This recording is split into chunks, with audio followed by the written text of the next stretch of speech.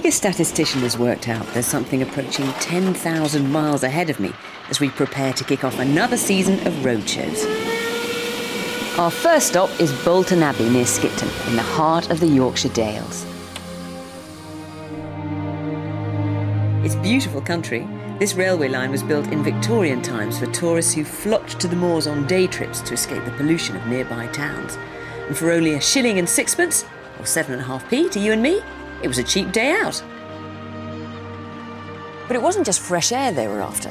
A wonderful relic of medieval England was hiding just a short walk away from the station. The ruins of Bolton Abbey. But their journey wasn't over yet.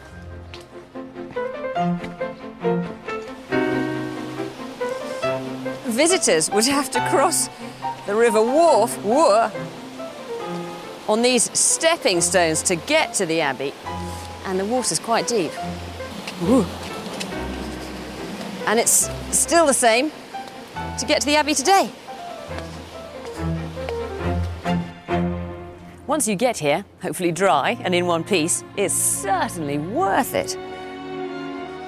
The ruins were once a monastery, and Henry VIII in 1538 ransacked it during the dissolution of the monasteries. A certain Anne Boleyn had caught his eye, and he wanted to free himself from the Catholic Church so that he could divorce his first wife, Catherine of Aragon.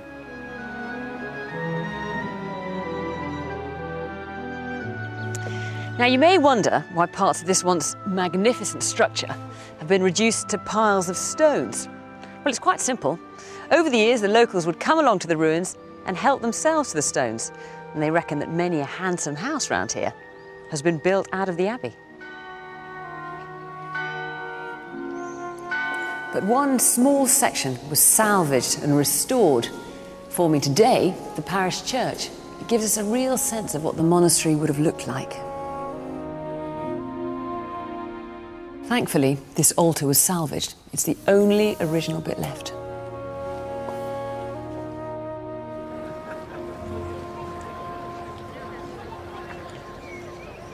And the ruins are the backdrop to the roadshow. We're in the grounds just next to them, the grounds of the hall at Bolton Abbey, the Yorkshire home of the Duke and Duchess of Devonshire. And our experts are already busy. You've got two lovely chairs here. Let me start with the little one. This, clearly a child's chair. Yes. Did you ever sit in this? No, I was grown up by the time we got that. Well, I was certainly too big for it. Right. But the grandchildren... I'll bet they have fun in it, don't they? Yes, and now the teddies live in it. Oh, sweet, isn't it? It's lovely. It looks like a piece of oak furniture. Yes. It is actually made of pine, and you can see if you look at the sides what they've done here. This decoration here is called scumble painted. So it's all done by hand, painted to look like a piece of oak. Right. That's the best cut of oak, the quarter sawn oak, but it's a fake. So what it means is this pine was so cheap that you could afford to do this and pay the man's labour to paint it to look like oak, because the oak was too expensive to buy. Yes, yeah. I have a feeling it's probably come up from Wales, something like that. You know, the miners came up and brought the styles up from the mines when they started working in Yorkshire. A lovely little chair, made about 1800, so about 200 years old, something like that. Good grief. It's sweet, isn't it? Yeah, yeah. But let's go to this one. This is just lovely. What do you call this? I think technically it's called the lambing chair. Why? Because, well, obviously in lambing time the farmers would sit up all night and all day and things, and it has these sides on it, and I think at one time it might have had a temporary hood on it, as often some of them did, basically to keep the drafts off you and be warmer. It's exactly what these sides are for the drafts, but it's interesting. Are you a farming family or something? Yes, yeah. yes. Did you ever use it for lambing? No.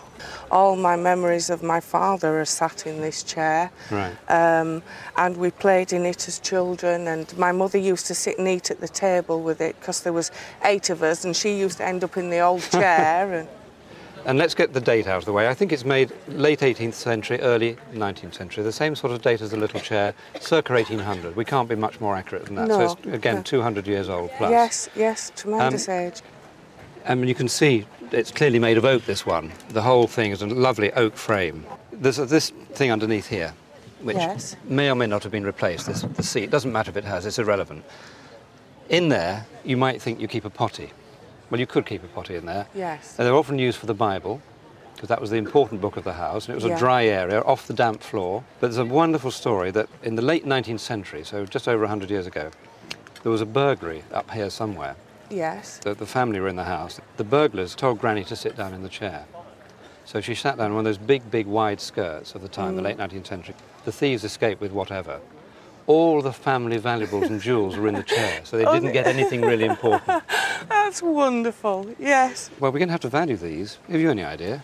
No, I wouldn't like to hazard a guess. Well, the little one, as the children have left it in pretty good condition despite playing on it, let's say at auction price between about £800 and £1,200. Good grief, yeah. Quite popular. This is not so easy. I'm going to say, again at auction, 2,000 to 3,000. Good grief, yeah. And I wonder if I'm just being a little bit conservative. That is certainly a surprise, and I know my family will be surprised. They're just family chairs to us. I believe it to be a paperweight. Paperweight. Yeah, I think that's what it is. What do you know about it? Well, the wife's grandmother passed away a few years ago. She's one of 4 sisters, and before they sold the estate, they were each allowed to take an object from the house as a keepsake. Right. And the wife chose And this was the object? Yeah, the paperweight. It looks superficially similar to millions and millions of Chinese and Czechoslovakian paperweights that we see on the Roadshow all the time. Yeah. Have you noticed anything special about it? Anything that might set it aside? The only thing I've noticed is there's a letter B and the date 1848 inside the glass. Letter B and date 1848.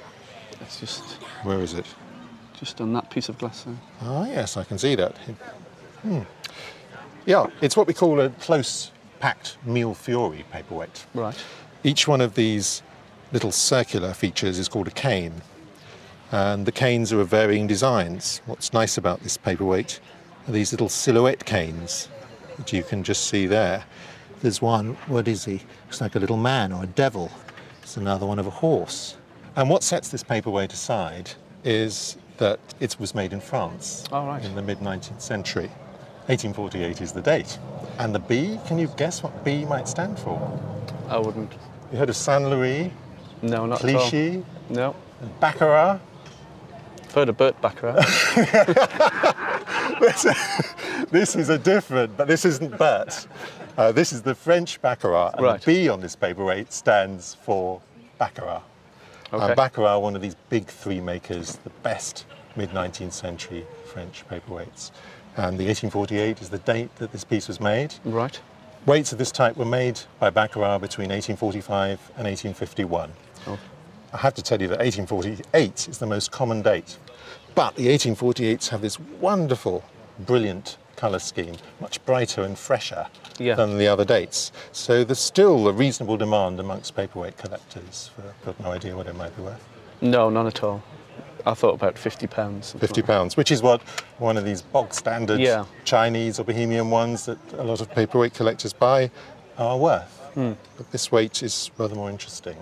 I think at auction this paperweight would sell for around £2,000. Blimey. That's quite a lot for a piece quite a lot for small something, piece of glass. A small piece of glass that, you know, superficially looks quite ordinary. I know. These are rather the colours of today, aren't they? All these amazing greens. It's so lush at the moment, and so is this beautiful garden. Yeah, it's like totally relaxing. It is, and she is totally relaxing, isn't she? Does it relax you to look at it? It does, actually. When I first saw it, it was hanging in a rather dark part of a landing at my family home, and I was moving into my flat, so I pinched it, hoping that the family wouldn't notice, which is fine till the first viewing of my flat, and then, of course, it was pride of place. What, you mean they didn't notice it until Not then? at first. Didn't it leave a sort of light patch on the wall? Well, I substituted it with a very inferior painting. Clever! Similar colours. It's an oil painting, but of course it's dried out a lot with age. Yeah. When it's cleaned, it's going to really sparkle. I can't tell you what a transformation it would be. Right. But the way it's painted is quite clever because it's painted quite thick. Right. And there are dabs of it that actually stick out off the canvas, which are quite fun, and give it some texture. Right. It's signed Talmadge, 1921. And Talmadge, you probably know, is Algernon Talmadge. Right. No, I didn't know that. Oh, right. Algernon Mayon Talmadge. Right, Yeah. right. And he was rather an interesting artist, I think. Part of a group that were all taught by a German who was fleeing the Franco-Prussian War in 1870 called Sir Hubert von Herkomer. Right. And he set up a school in Bushy, near Watford. And lots of quite interesting painters went there, including Lucy Kemp Welsh, who painted horses. Oh, right. And another chap called Arnsby Brown, who painted really quite similarly broad brush, light paintings, you'd have to say, because that's what this picture's about, isn't it? It's about light through trees and through fabrics and on things as well, isn't it? It's all trickery, of course. Right. I quite like the way he's used these very dun colours, and then suddenly you get this very electric sort of green that's laid on top of it and through it, and that's what gives the impression of the dappled sunlight. Ah, right. And then if you really look at the marks, try and forget what they're trying to represent, but the actual just flecks of this rather attractive peach colour that's on the canvas of the hammock. Right. And it is completely convincing of light through it, isn't it? Through it, yeah. But overall, she's very beautiful. I think she's just put a fan down. I think she's holding something in her right hand, isn't she? Yes, she is. So and it's like she's just sort of relaxed for a moment, and there's this marvellous feeling of indolence about the painting. But she's got slightly worryingly thick ankles, actually. I just can't help but notice them. It's what my mother used to call Shropshire ankles. Oh, right. I have lots of people from Shropshire writing in now saying they've got beautifully thin ankles, but actually, and I don't mean anything against the people of Shropshire, but that's an expression that I heard for thick ankles. Excellent. Now, I suppose if you were to sell this painting, a conservative auction estimate might be £10,000 to £15,000. Oh, right. Yes, quite easily, actually. Yeah, oh, that's good. But were you to buy the painting or to be offered it, I think it's very likely you'd have to pay something like £20,000. Oh, really? So certainly you should insure it for that. Right. Would it be worth more if it was cleaned, or? Well, there's nothing fundamentally wrong with it. Right. And so if you just bunged it in a sale, I think people might quite enjoy the revealed value, as it were, of doing it themselves. Ah, right. Yeah. So sometimes there's even a premium to having it slightly dirty. Ah, right. But a lovely picture. So we have got a copy here of Mrs. Gaskell's Life of Charlotte Bronte. Yes. Obviously author of everything that we all know about Jane Eyre and all the rest of it. Dated 1858, but it's in appalling condition. I know, it is. It's been stabbed. Yes. And the frontispiece has come away. I know. Which is terrible. And look at the binding.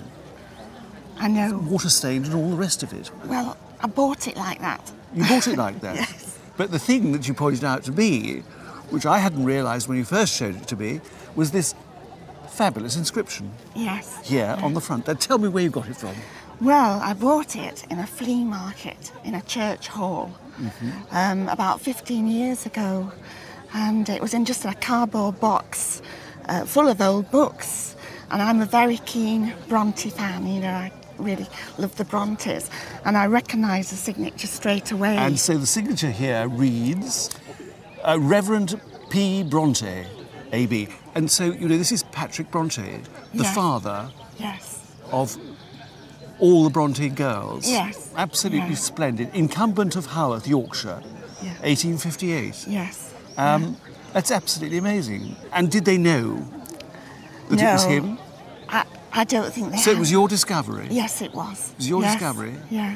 And you've had it authenticated? Yes, I took it to the Bronte parsonage at Haworth, and they authenticated it. Well, it is absolutely right. Yes, it says AB. AB? Because in those days, they used to sign it AB, Bachelor of Arts, rather than as we sign it today, BA. BA, that's right.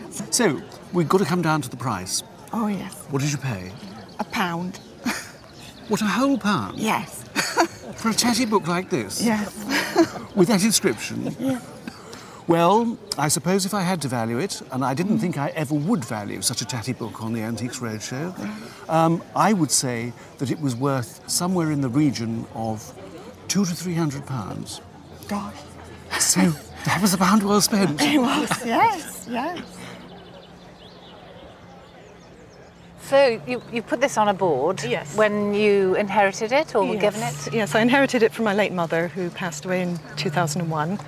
And my family background is part Canadian. Her family is all from Canada, so that's I assume is the origin of it, North American beadwork. Yes, I'm sure you're right. And have you ever done any beadwork? I have. I've dabbled in beadwork, yes. And Not to this extent. I was going to say, because it is very sophisticated, isn't it? If you look really carefully, I mean, starting up here, it's fairly straightforward. They're very tiny beads, which would have been blown glass. And I think this is probably around 1850. What's so lovely about it is it would have been round the waist and it would have been dangling like this. That's interesting. And you can see how it does open here. Nothing in it, I suppose. No, I did check. What I think is fascinating, you see that, it's very difficult to see unless you look at it sideways, but that is in relief. Oh. And I believe that underneath that it has a little bit of padding to bring it out in relief, which gives it a three-dimensional look. Yes, yes. And you brought 2 dolls and a lovely bed. Tell me about them. They belong to my late grandmother, my Canadian grandmother. She was born in 1895. Right. So I imagine she would have been given them as a young girl. These are both German. This is Armand Marseille, quite a common doll, but this is the one I'm interested in. She's sleeping at the moment. She's known as a three-faced doll, bisque, and with 3 faces. There she is crying. She's actually got 2 tears. Wonderful to play with if you're a child. Yes. And there she is laughing. Now, did you know she had that underneath? No. Now, I hope she is going to perform. Oh. Gosh. I think it's meant to be Mama, I not think Papa, so. don't you? It's a little squeak now, but... Well, at least she's still got a voice. Gosh. So often that's the one That's thing that goes. very interesting. I didn't know that either. So that's rather lovely. Yeah. It's a true little doll that performs for you without buying 3 different dolls and having them all in one. So that's absolutely lovely. By Karl Bergner of Sonneberg in Germany. And very collectible. And she goes beautifully in this bed, doesn't she? Do you think the bed's from the same time period, or I'm not sure It could myself. well be. The doll is circa 1895, just about when your grandmother was born. The bed is so enchanting because so often they're just plain white spindles, and you've got this lovely decoration on it as well. So, have you any idea what they No, were? I know it's always been very precious in the family because of the provenance of being handed down, but I don't know values of dolls. And the beads? Again, I have seen some larger collections on the Antiques Roadshow, and I've been quite astounded by the value. Yes. If this were to go into a Native American sale, if you like, folk art in New York, I can see this going for well over £1,000. Here we might be lucky to get 500 or 600, but now with the internet and everything else, you could be looking at £1,000, which is really good. This one, much less than the other one, about £100. Oh, right. And this one, the 3-faced Karl Bergner, around £1,200. Gosh, it's exciting. We tend to think of cuckoo clocks as being much more ornate with carved birds, carved flowers, carved leaves and wood, and the 2 or 3 fir cone weights hanging down below. Yeah.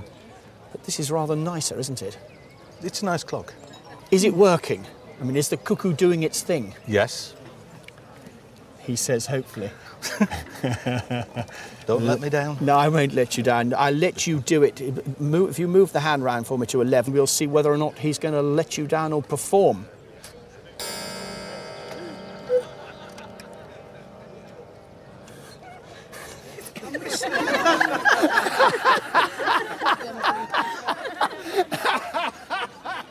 What an amazing Dunhill lighter. I mean, you don't strike me as a smoker, so how can we have such a lovely thing? Well, I'm not a smoker, but my friend's father used to have it on his desk to put his clients at their ease and light a cigarette for them. But it's just something that I've always admired and lovely. It's such a gorgeous thing, and the main thing is the condition. I mean, I don't know if you know at all about Dunhill, but the firm was started in the 1880s, and this is actually very late. It was the 1950s when these were made, and they became fashionable. I mean, aquarium lighters is what they're known as. The process of how these were made, it was all made by one chap who developed the process, and they would grind out the lucite, which is an early form of plastic, to form like a recess, and then infill with all the colours and the fish, and you've got a guppy there, I think, and I'm not particularly good on fish. I mean, does it take pride of place on the mantelpiece? Yes, it is. And it's greatly admired, and when children come in and see it, and they just love looking at the fish. It's just a great object. It's lovely, isn't it? Yeah. These days, I mean, it sort of bucks the trend, really, because smoking is so non-PC at the moment. But great news is these are so widely collected now that it's easily £2,000 to £3,000. Good grief. Yeah. Really? Oh, my God. That's a lot of cigarettes. It is. Oh, yes. So can I ask you just to advance the hands to 11 o'clock, and then we can see whether or not he's going to perform or whether he's going to let you down.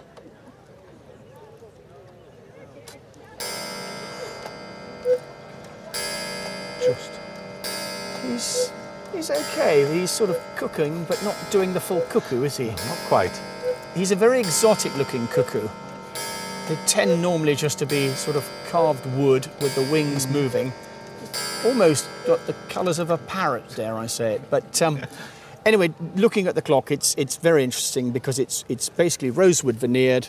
It is inlaid with brass and pewter, and of course the dial, which is enamelled, is painted with the retailer's name, Cuss & Co of Newcastle upon Tyne, with the retailer. They weren't the maker.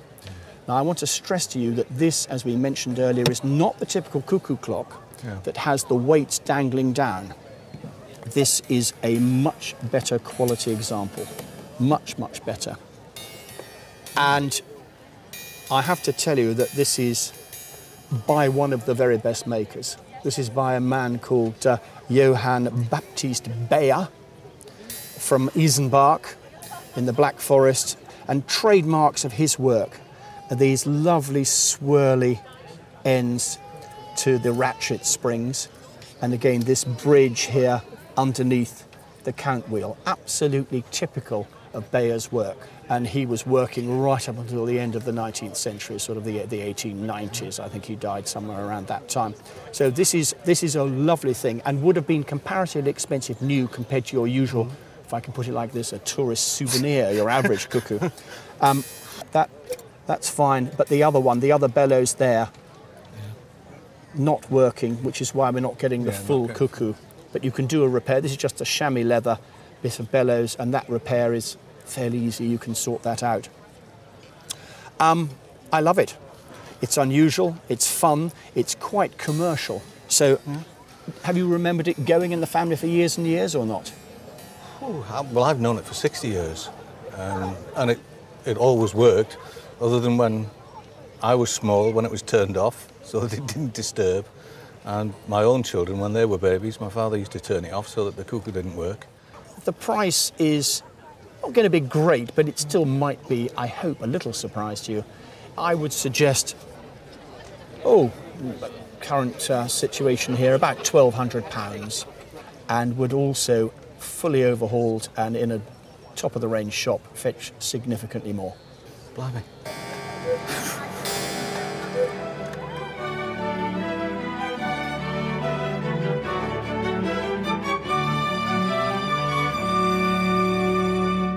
One of the great things about working on Antiques Roadshow is you get to meet all the experts and to pick their brains.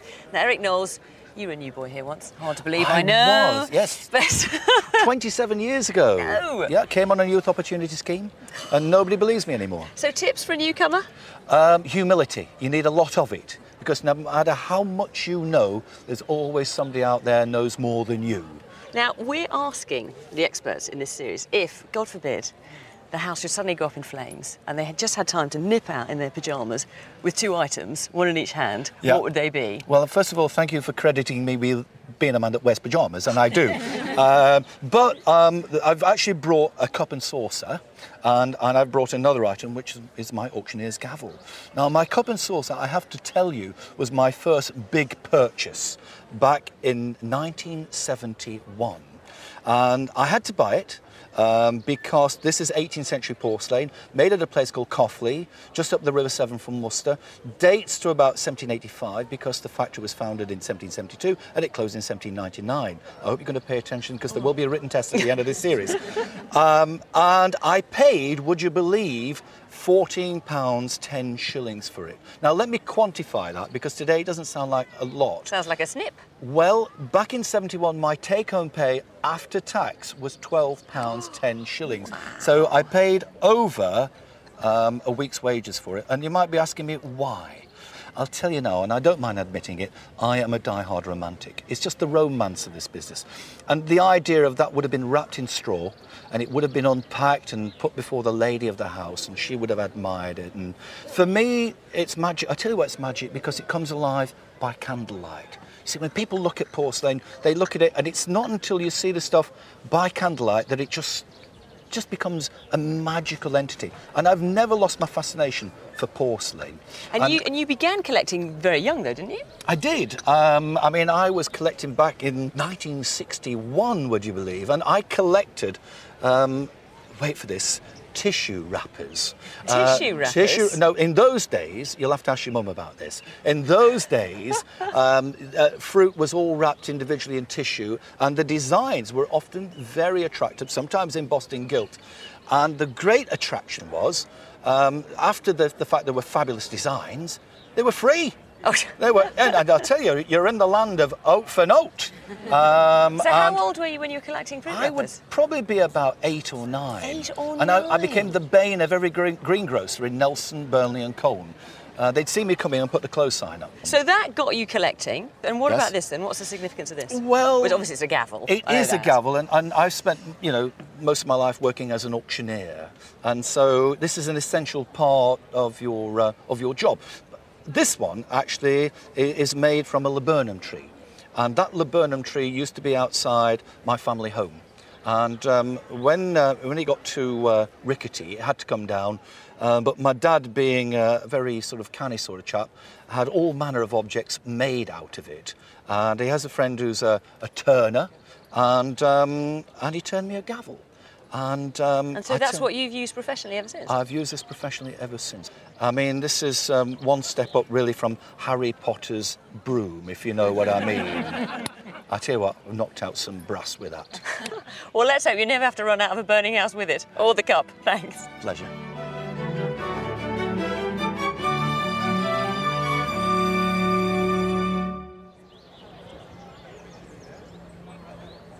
A Wedgwood cameo. One of several cameos, and these are just the tip of your iceberg. Yes, 320.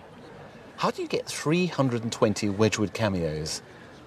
Well, to cut a long story short, I last saw these in about 1955, when they were in a box, about the size of a shoebox, but not very deep. And my sister and I were playing some sort of matching game with them. And I don't remember a great deal about it, but my sister remembers that we were fighting over them. We got told off, my mother said, if you don't behave yourself and sort yourselves out, they're going away and you won't play with them again. And we didn't see them again until this January when she died and we were clearing the house out. My goodness. But how did they come into your family in the first place? Yes, well, my father worked for a firm of accountants all his life, and he was sent out to firms that were going into receivership with the accountants as a junior. Uh-huh. And he came back with odd things. He came back with a box of brass pen nibs, cloakroom tickets, and this. This, yeah. Well, it's a fantastic collection, and it takes us straight into the 18th century, or does it? That's the question, because Wedgwood started producing cameos like this in the 1770s. They are absolutely epitomise the taste of the time. This is what people think of when they think of Wedgwood. They think of white reliefs, usually on the blue ground, but sometimes on a black or a coloured ground. And this is England going Greek, basically. This is neoclassicism. All of the houses that were being built at the time were absolutely studded with cameos, whether they were Wedgwood cameos or painted cameos. So this is very much what really formed the bedrock of Wedgwood's business. However, these are not 18th century. These are a later revival of the Wedgwood style in the late 19th century. And these would have been destined either for collector's cabinets. People would sort of, on a rainy afternoon, they would want to go through inspecting these classical ruins, classical famous statues. What about value? Well, I looked on the internet, on the standard sites, and it seems to me that they're worth what somebody would pay for them, £3 up to £70. So some people collect the portrait ones, and they seem to be £100. Yeah. I've just no idea really how to value. Well, there are lots of different parameters. The first one is, how old are they?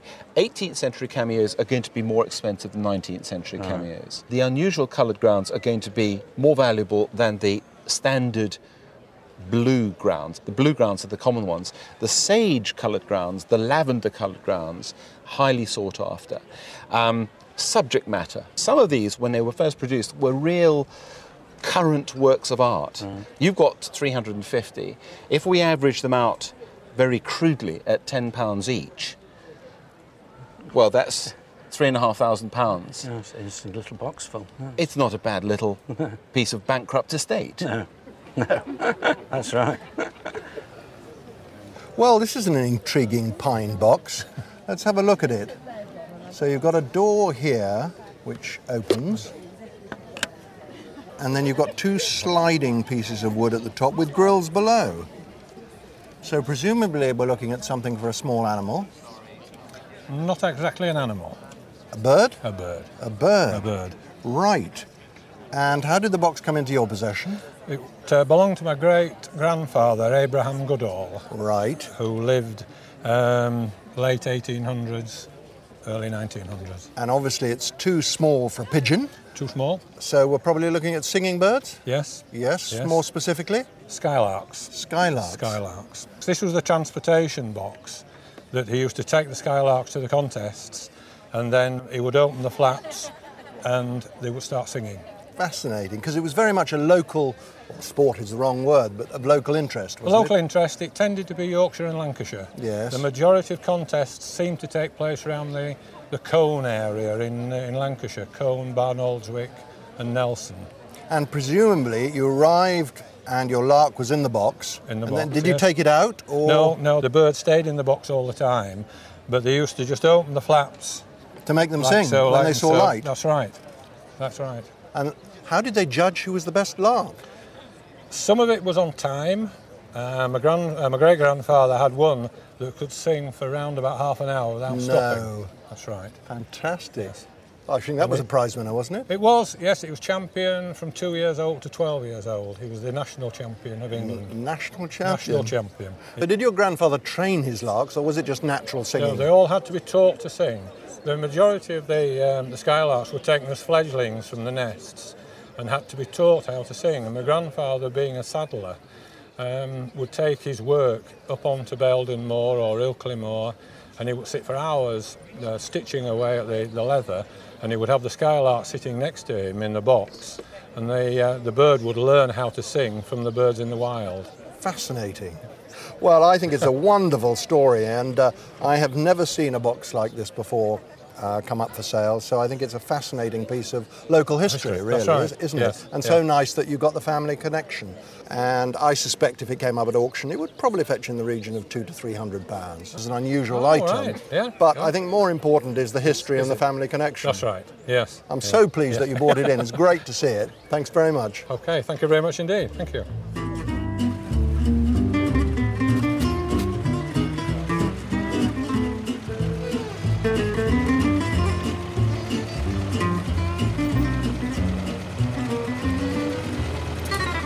Tell me a bit about this car, because she really is absolutely beautiful.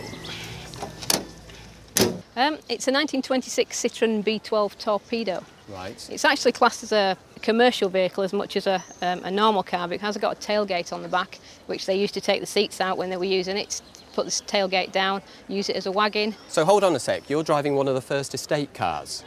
Yes. Technically? Yes. We can remove the back seats, put the tailgate down and turn it into a flatbed, we could, in yes, essence. Yes. I want to know how you acquired it, because these aren't the kind of cars, obviously, we see around very often. Have you owned old cars before? Yes, I've owned them previously. I went a couple of years without owning one, and as car enthusiasts will appreciate, it's not a good thing when you like cars and you haven't got one. Do you work on the car yourself? I do a bit. I mean, it's a very simple block and 4 plugs. Yes. It's not too difficult. What size engine is this? It's just over a 900. So it's actually quite a small engine Yes. for a car which probably weighs, what, in excess of maybe 1.5 tons, Yes. I would imagine. She's got a battery, I presume, but do you always crank her? Yes, it's it's just easier for us. Why did they do away with starting handles? You know, I remember... Massive bruises at the arm, I think you see. I remember I used to have an Austin A35 when I was younger. In the middle of the winter, the battery would be flat, but it would always get going. I could always crank her up and get her going, and that was what I liked about old cars, that kind of thing. You could work on them. Later on, I had a modern car, and you open the bonnet, and it was just this flat, level thing. It didn't even have a dipstick. No. Cars like that aren't a joy to me. This is what motoring's about. It is. It's a more of an enjoyable 30-mile-an-hour run when you're in something like this than it is a modern car. Yeah, absolutely.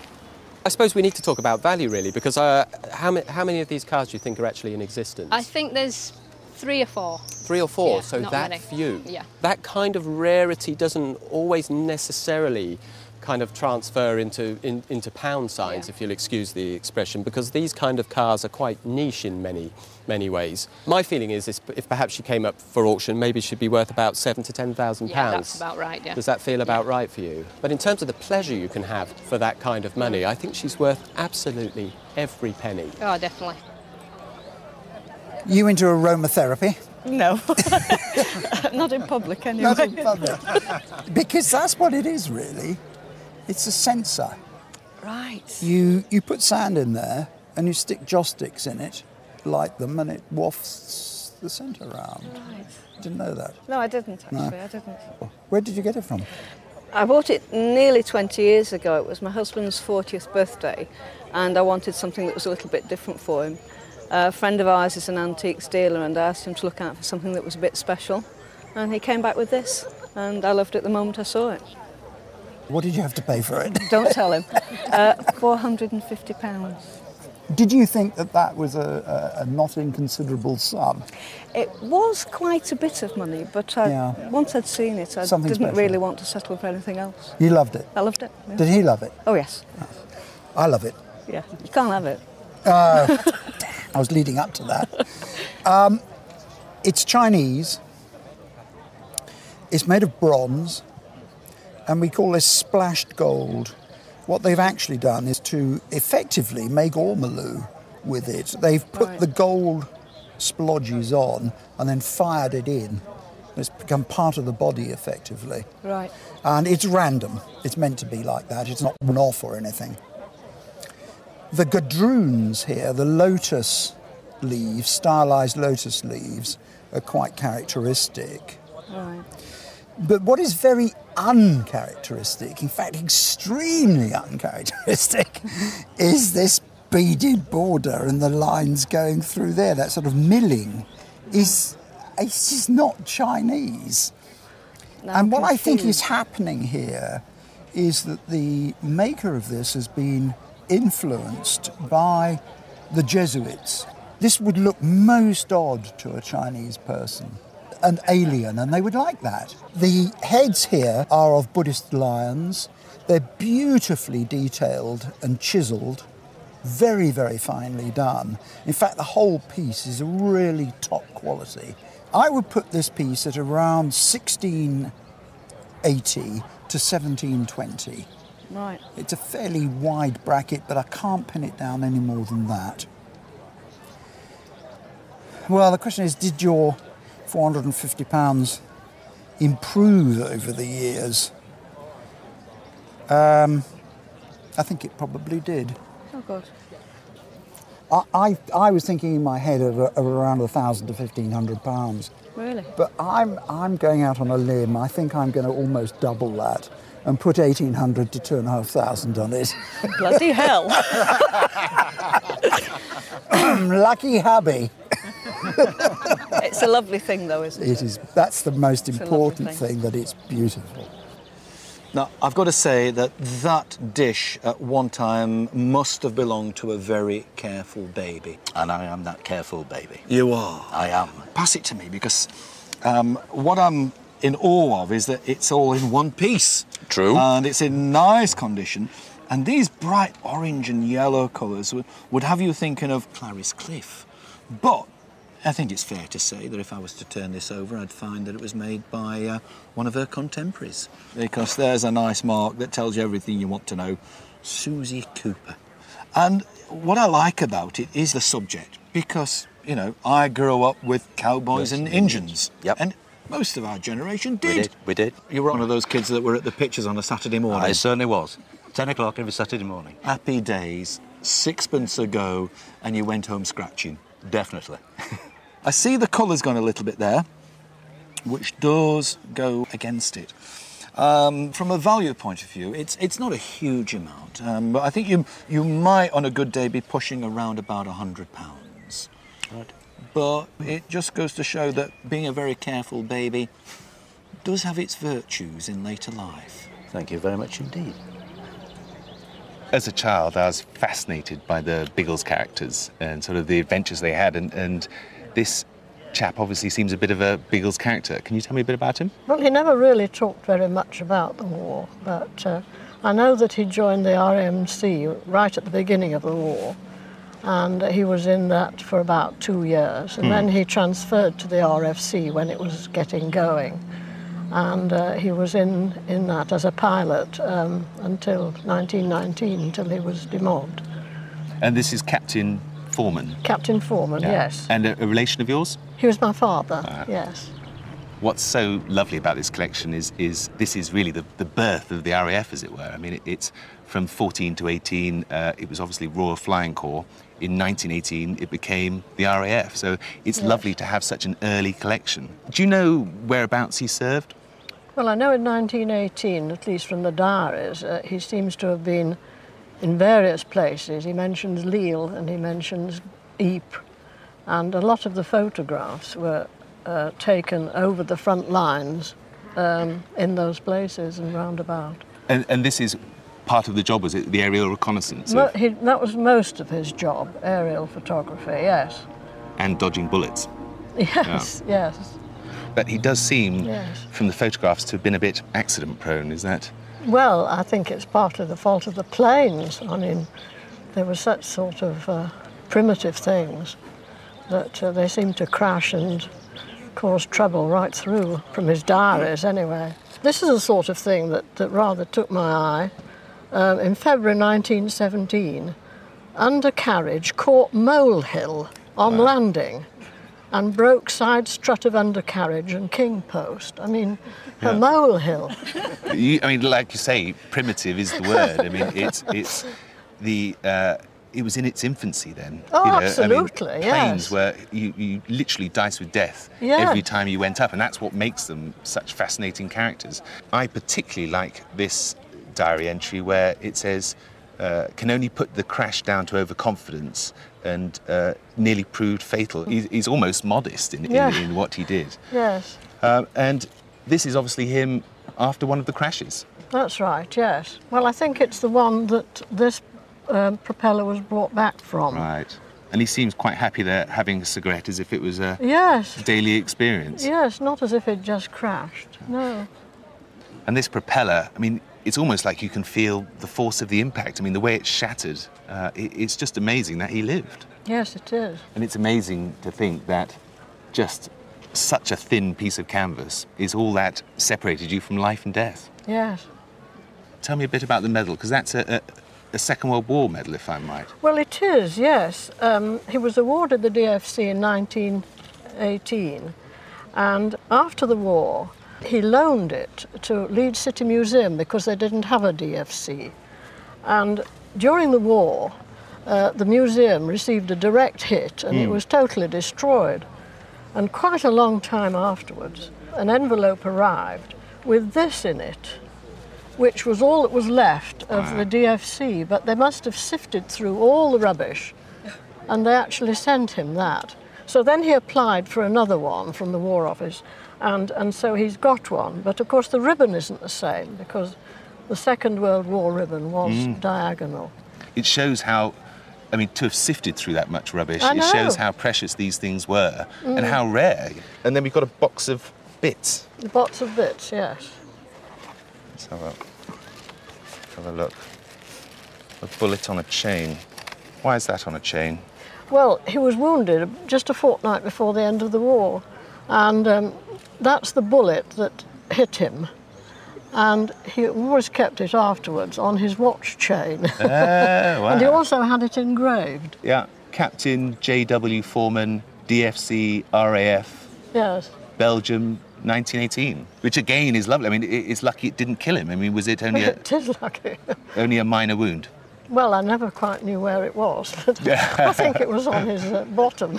It shot him in the bottom. Excellent. Well, I suppose if there's one place you want to be shot, that's probably that. I mean, that's so I suppose lovely it came to have. through the plane. Sure. Actually, Well, yeah. exactly. I mean, that's what they would do. They would take pot shots at these planes. They weren't fast flyers, so it was such a dangerous place to be. I just love it, and I could spend hours going through it. Value-wise, if you were to put a value on it, easily £8,000 auction price, Really? probably 10,000, because it's such a complete account. Well, that's And right. thank you very, very much for bringing it in. Oh, well, it's a pleasure. It's not just the objects that make the Antiques Roadshow, it's the stories behind them too, and sometimes they take on a different twist once the programme's gone out. Remember this extraordinary meeting at our recent Sports Relief programme? So this is your father? Yes, Trevor Foster. And this is your father? Yes, Iko Innes. And they both played in the British Rugby League tour of Australia in 1946? Yes. So presumably you two have known each other a long time? No, remarkably no. We met today for the first time. I was in the queue and I saw the jersey come out and I said to my wife, that's the same as my father's. So I walked over and had a closer look and saw that it was 1946, the Indomitable Tour, and produced mine. Quite incredible, and I think you two have got rather a lot of catching up to do, haven't Yes, you? we have. Well, I'm glad to say Simon Foster's here with us today. I mean, it must have been bizarre, wasn't it, meeting Mike Owens like that? A surreal moment for you. Fantastic experience, yes, and so much has happened since. Oh, tell us about it. Well, the first thing was the development of an exhibition Oh, right. at the Rugby League Heritage Centre in Huddersfield. And have other people come forward, approached you with other memorabilia since then? Yes, I've had several phone calls and a number of the forwards who played with my dad, including Doug Phillips, whose daughter lives in Neath, South Wales, and she was kind enough to invite me down. She said she had a trunk in an attic which ought to be opened.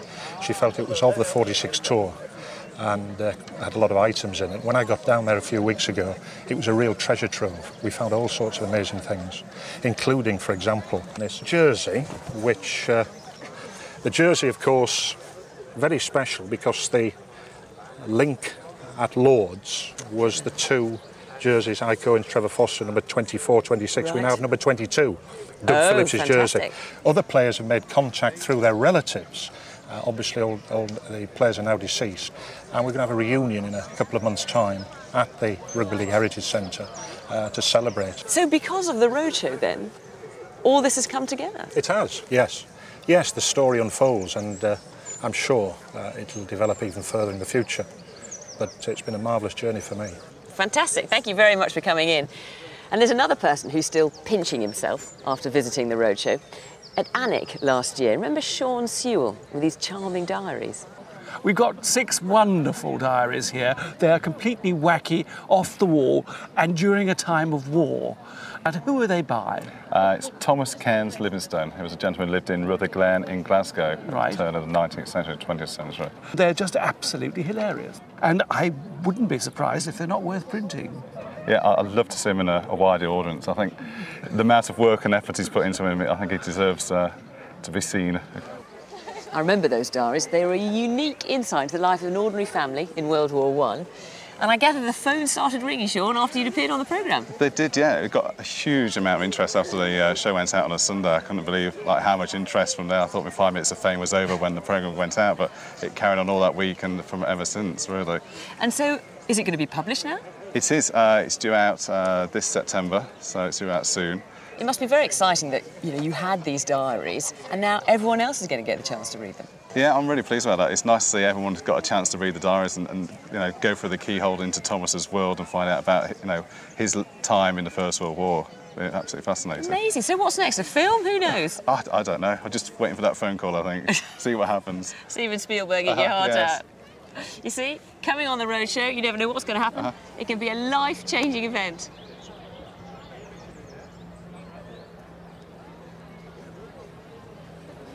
Well, as violins go, that's actually quite a nice violin back, isn't it? Yeah, it's absolutely fantastic. Are you the player? Sadly not, no. My wife is, not me. And has it come through the family, or did she buy it, or what? Yeah, it was given to my wife, who used to live in the Orkney Islands, and It was given to her as a child from an aunt who played in the Royal Edinburgh Philharmonic, I think. And she used to take it to school on the back of the bus. Yeah. Play it and learnt it, but then gave it up as, you know, when she sort of went to university. Yeah. And it's just been at home ever since. Right. So it's silent at the moment? Pretty much so. Well, I have to say that my heart sinks whenever I see a violin in the cube, because I look inside and I know what I'm going to see, and I'm afraid some of that is true for this violin. We look inside, we see the label, and we see the most famous maker in the world, Antonio Stradivario. Well, that's what it says, Antonio Stradivario. Above it, it says Imitazione di Antonio Stradivario. Now, that's a good deal more honest than many of the Stradivarius labels I see on the Roadshow. And then below it says Fatta da Degani Eugenio, anno 1886. My Italian's not good enough to say that. So Eugenio Degani, it's quite a well-known name. Yeah. And certainly this is a quality violin. It's a hell of a lot better than the imitation Stradivarius violins we generally see. What makes a good violin a good violin? Well, you've got that fantastic back, beautifully selected wood, and when you play the light on it, you can see the modelling of this thing. People are under the impression that violins are made by steaming the wood into this shape. They're not, they're carved. Okay. So they start off being that thick as a wedge, and then they're carved into this shape.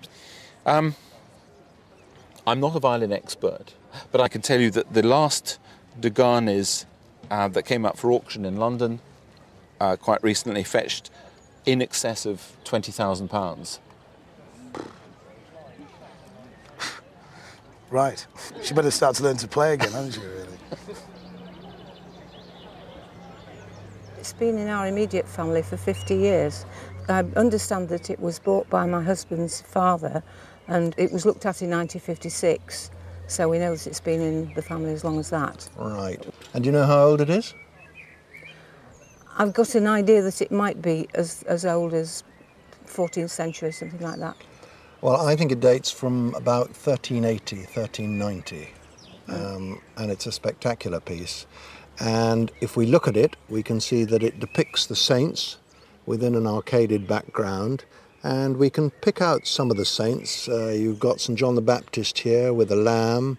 Here you have St. Paul and St. Peter with the keys, and then St. Christopher with the young Christ on his shoulder. So most of the saints are recognisable, and it's in pretty good condition considering its age.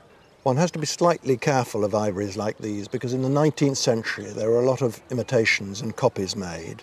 But I think looking at this piece, particularly if we look at the traces of the gilding and the damage to some of the ivory, I'm confident that this is a 14th century piece and not a late 19th century copy.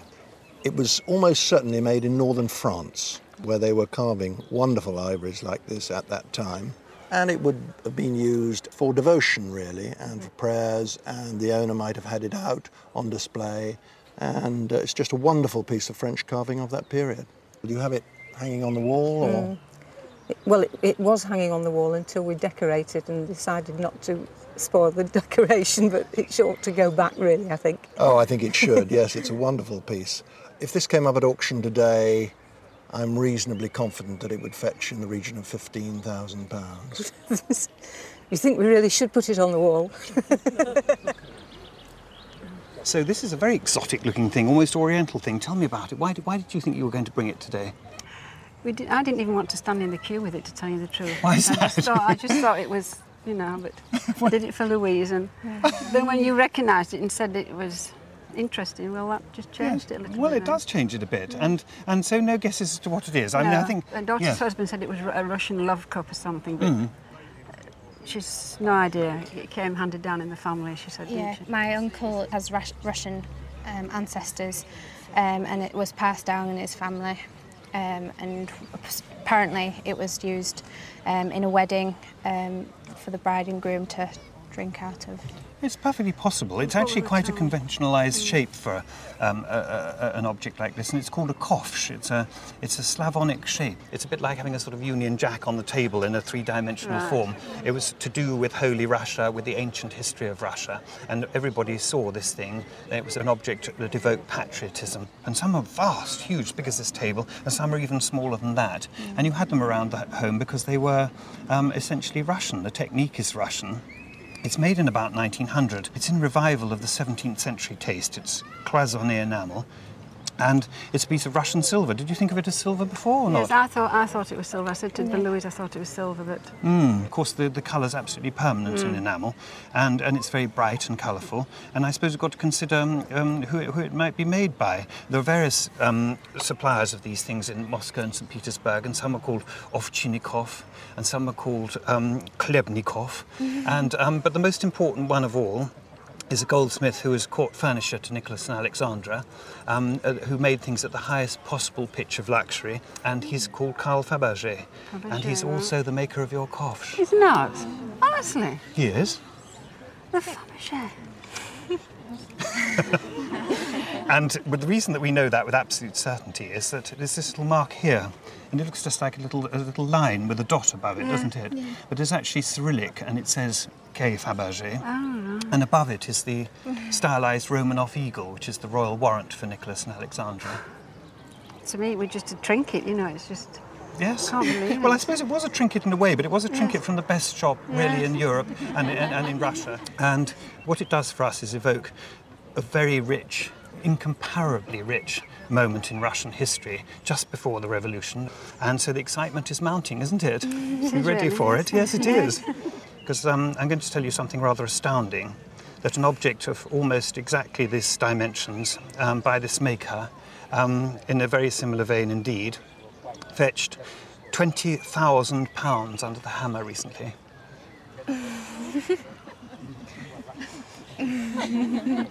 Wow. Goodness me. Glad you brought it. Very glad. Maybe take a taxi home, or maybe not. Take me home on a stretcher, really. And it's not even mine. I can't believe it. We didn't even begin to think of anything like that, did we? No, I'm not surprised, really. Thank you very much. Thank you very much. Brilliant. Yes, thank you. Well, we'll call an ambulance for Geoffrey in a moment. Who knows, though, if there are any Russian billionaires out there watching, we might have sparked a bit of a bidding war for that particular piece of Fabergé. We've had a lovely day here on the lawns of the Duke and Duchess of Devonshire. And in case you're wondering, that stately parlour behind me, it isn't their main house, that's Chatsworth, of course. This is their shooting lodge. It's not bad for a weekend place. I've so much enjoyed my first day here at the Roadshow. I hope you have too. From the lawn of the Hall at Bolton Abbey, bye-bye. And there's more next Sunday at the earlier time of 7.